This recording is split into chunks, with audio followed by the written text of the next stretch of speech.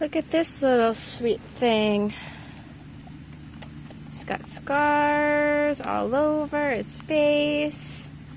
He found my treats. He was wanting them. I don't know what happened to this poor little guy. But, as you can see, super sweet and super friendly.